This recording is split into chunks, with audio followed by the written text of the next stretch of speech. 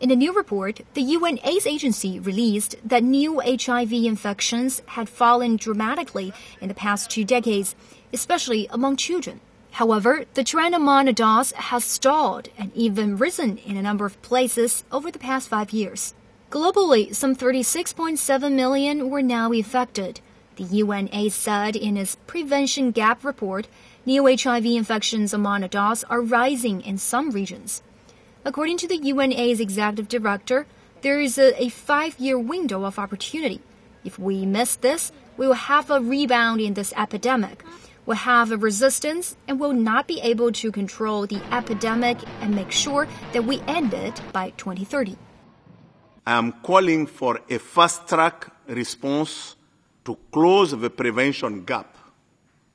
The world has committed to reducing new HIV infection by 75% by 2020. The UN AIDS report said significant progress had been made in stopping new HIV infections among children, with new cases down by more than 70% since 2001.